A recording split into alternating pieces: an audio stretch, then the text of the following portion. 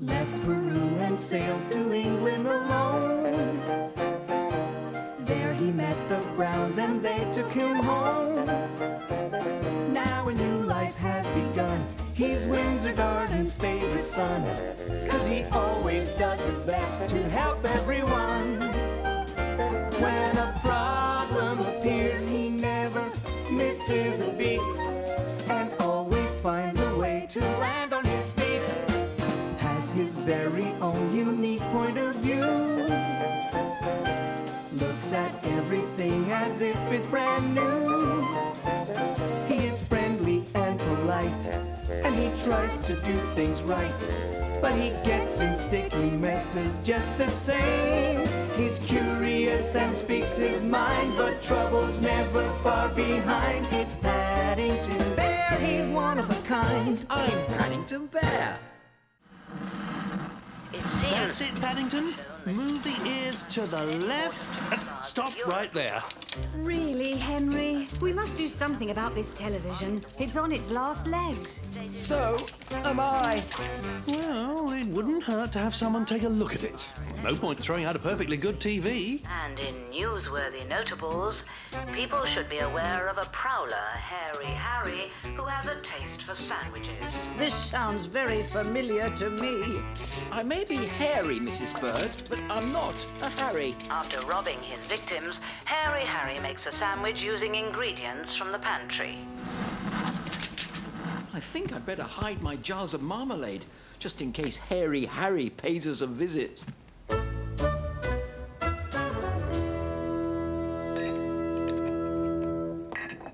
Now, where's a safe place? I know.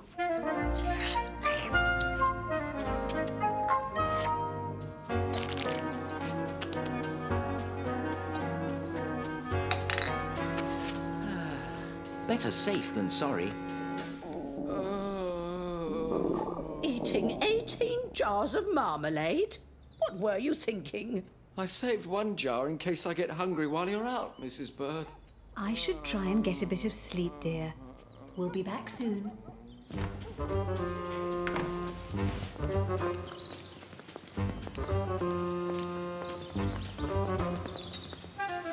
At last! I thought they would never go.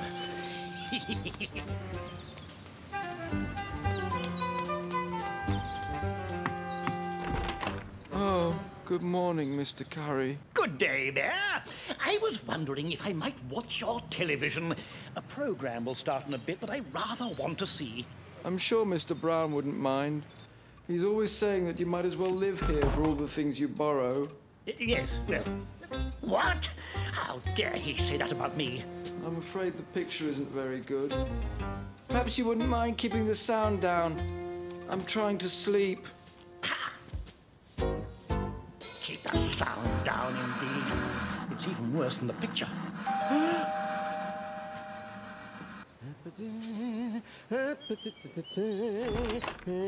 You must be Mr. Brown. I'm here to fix your television and install the new aerial. Ah, well... It's lucky, really. I had a cancellation. Was able to fit you in today instead of tomorrow. Yes, very lucky. Right this way. Here we are. It's crying out for some help. Ah, I know this model very well. Very well indeed. They're very tricky, Mr. Brown. Very tricky.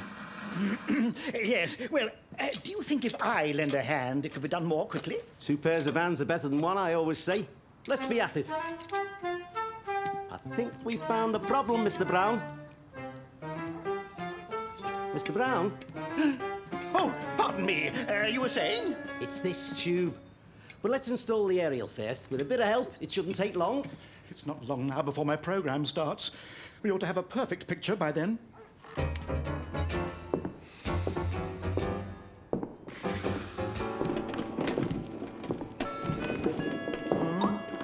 What's that noise? Oh, there's someone up there. But who? It can't be. A prowler? Hairy Harry! You're a big help, Mr. Brown. I wish there were more people in the world like you. Mr. Brown? Ah, yes! Helpful Mr. Brown. Ah, that's me. But let's hurry, shall we? prowler. Perhaps it is Hairy Harry, and he's got a partner in crime. That'll teach you. You won't get out of there in a hurry. Time to get reinforcements. Help! Police! It's about Hairy Harry. He's at 32 Windsor Gardens. No, he won't get away. I've locked him in. Oi! Open up! What is all this? Suddenly, I'm feeling much better. I'd say it's time for a sandwich to celebrate. You know how to get out of your own attic, Mr. Brown? No. I mean, yes. I mean, this door has always been tricky. Oh dear, it looks like Mr. Curry didn't like his programme. I better see if I can fix this before the Browns get home. Uh-oh. Mr. Brown? Yes, officer. What seems to be the problem? We had a report that Hairy Harry the Prowler is in your house. What? You're certain? Aha! See this? Hairy Harry's calling card. He's here all right. But where? Oh, dear. I hope Paddington is all right. Well, look! Someone's coming! At last. You there! Don't try to escape. Now come on down and don't try anything funny. After you. You can't be Hairy Harry. You aren't very hairy. I'm not. I'm a TV repairman. And you are? I'm the next door neighbour. You said you were Mr. Brown. You mean there are two Mr. Browns? Yes. I mean, no. Well, what do you mean? Mr. Brown, could you come here and sort this out? I wasn't expecting you today. There was a cancellation. Curry, what are you doing here? All I wanted to do was watch my programme, and now I've missed it. This was all that bear's fault. If this sandwich doesn't belong to Hairy Harry, then I'd like to know whose it is. I think it may belong to Paddington. But he's upstairs in bed. Blimey, look at that. There's something funny inside your telly. It's... Hairy Harry! No, he's in the attic.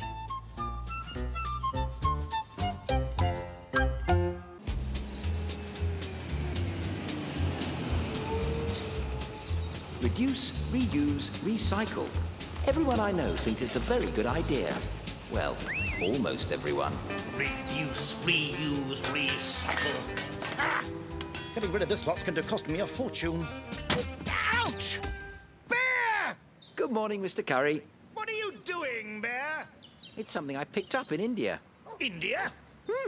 These should come in handy. What are you talking about? It's an idea I got there while collecting stories for Mr. Gruber's book. If I remember correctly, it all started with a very long bus ride.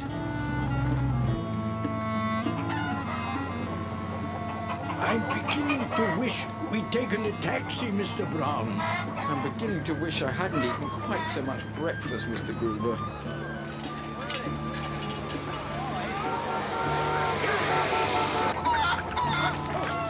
I hope the rock gardens at Chandigarh are worth seeing. There's nowhere on Earth quite like it. I'm counting on you to take some good photographs. You can rely on me, Mr. Gruber. I wonder when we'll get there. Excuse me, please. Pardon? Pardon? Excuse me, can you tell me how much further it is to... Oh! Oh, pardon me. Excuse me, please. Wait! You've still got Mr. Gruber! Until Mr. Gruber finds his way back, I better get started taking the photographs. Huh?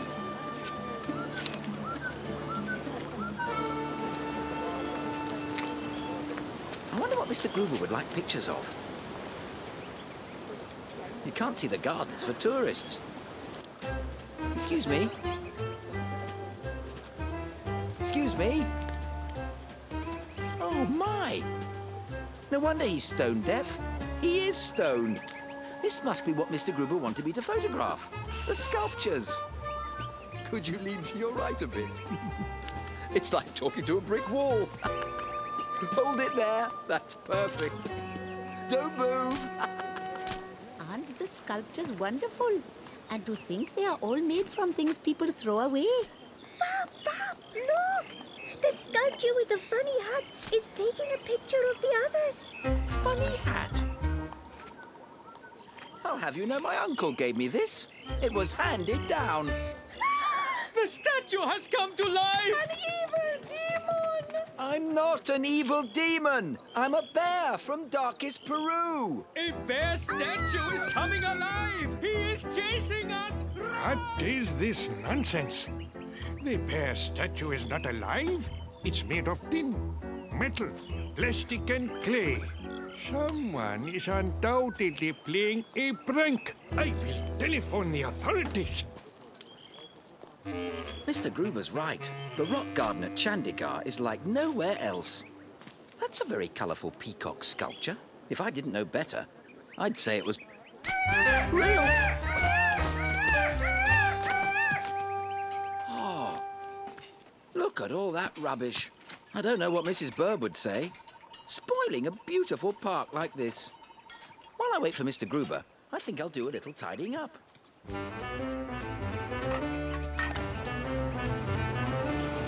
Chandigarh!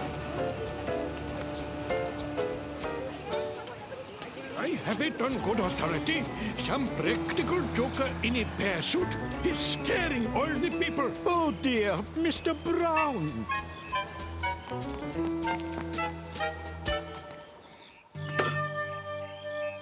Phew. Check it out, honey. Artists at work. Get over there for a photo. You don't mind, do you, buddy? You know, back home, this would be just another junkyard. How you guys built this great place entirely out of garbage is beyond me. Garbage? You know what I mean. Making all these sculptures out of recycled trash like you do. Oh, it's great. Mr. Brown, what are you up to? Mr. Gruber, thank goodness you're here. I thought I was helping out, but now I'm not sure. Don't worry, Mr. Brown. We'll soon put things right again. Not only did Mr. Gruber show me how to put things right, with his help, we even went one better. Excellent work, Mr. Brown. I'd say we've made a lasting impression. Are you sure about the design, Mr. Gruber? It looks oddly familiar. Oh, now you mention it, who do we know with a jaw like that? I must say he looks very bad-tempered. Mr. Curry! A statue? Of me?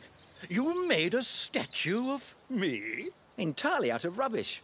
It wasn't difficult once we found an old car tire for your jaw. And people from all over the world pay good money to come and see it? Oh, yes, Mr. Curry. There was a big crowd when we left. I'd like to support your recycling project, Bear. So I'm going to let you build a statue of me in my front garden. I'll even donate the rubbish. That's very kind of you, Mr. Curry. Perhaps your front garden will become as famous as the rock garden in Chandigarh. I'm counting on it, Bear. I am off to take a bath, and I want that statue finished when I'm done.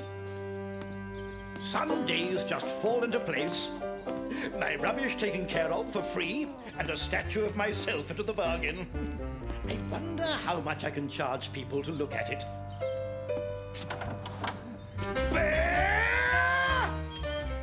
What have you done, Bear? I'm almost finished, Mr. Curry, and I must say the resemblance is uncanny. Uncanny? How about moving this thing? Oh, don't worry about that, Mr. Curry. I used Mr. Brown's quick-drying cement. Once it dries, it's not going anywhere.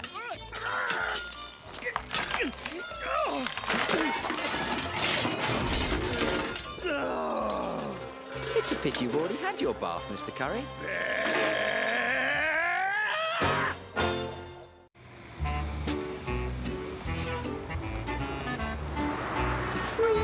Demonstrations.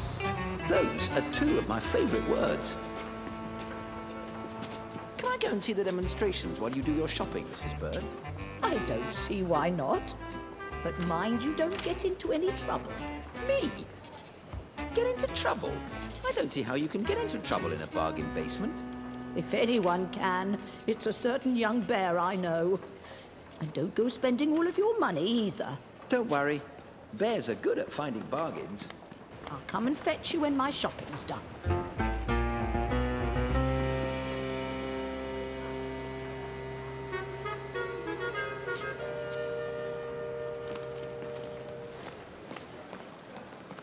Stress got you down. The Stress Away Miracle Mask promises hours of stress-free relaxation. Just put it on, close your eyes, and drift away to paradise. Ah, just what I need, a volunteer. One size fits all. This reminds me of Pin the Tail on the Donkey. I hope everyone knows how to play. Oh, stop there! What do you think you're doing?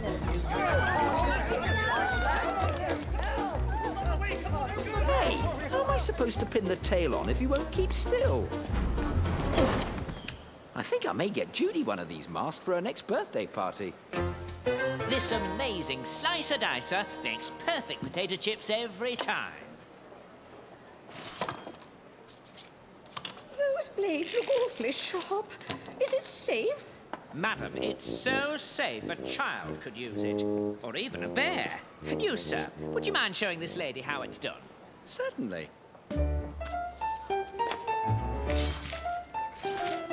Oh, you see? Oh, it's wonderful. If this inexperienced bear can use it, oh, imagine what you can do. Oh. You're a natural. Ever consider joining the trade? Mrs. Bird always says bears drive a hard bargain. Ah, my parcel. It's been shredded. Actually, it's been squashed. That's certainly a bargain. A slicer-dicer that also shreds and squashes. It not only looks good, it tastes good. Only one application of instant one-dab cleaning fluid, and this old carpet looks like new. Developed in space, used by astronauts. There's nothing on Earth that can't be improved by instant one-dab cleaning fluid. Mrs. Bird is always complaining about marmalade stains. Take this filthy old piece of felt. Filthy old piece of felt? Most of you would have thrown it away, but one dab of my cleaning fluid will make it like new. Hold on, that's my hat you've got. Oh, I didn't realize anyone was wearing it. I thought it was one of my old scraps. Old scraps? Well, now that I have it, perhaps you'd like me to get rid of your stains. Get rid of my stains? I'll have you know it's taken me a long time to collect these stains. Some of them have been handed down. You can't hand a stain down. Bears do. This one was made by my uncle in Peru. Remove my stains, indeed. I don't know what my uncle would say if he knew. That smells like something cooking. How many times have you ruined your fried egg in the morning because it's stuck to the pan? Well, just watch this. Buy one of my magic non-stick fry pans and nothing, I repeat, nothing, will stick ever again. Nothing at all?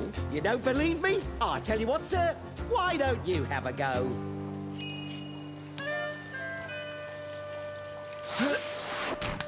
That certainly didn't stick. To the pan. What did I tell you? Nothing sticks. Excuse me, I haven't finished. Oh!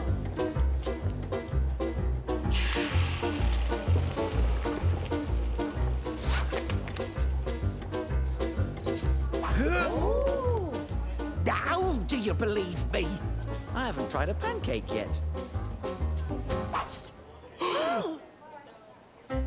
Here, what have you done with my pancake? What have I done with it? That was my demonstration pancake. You did say it was a magic fry pan. Perhaps you didn't use enough batter.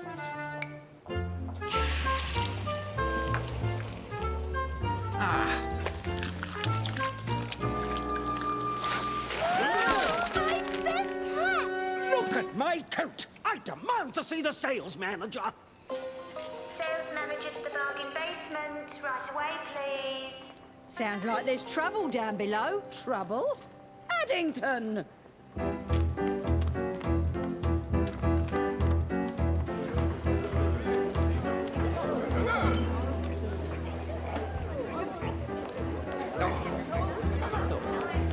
Mercy me! Where has that bear got to? I think I've had enough bargains for one day. Am I correct, sir, in believing you are responsible for all this commotion? Now, you can't go blaming that bear. I'm sure he was only trying to help. Blame? I'm here to offer my congratulations. Thanks to his efforts with the pancakes, we've sold our entire stock of one-dab stain remover. Oh, dear. I was hoping to get some for you, Mrs. Bird. Since he demonstrated that nothing sticks to our magic fry pans, they've been selling like hotcakes.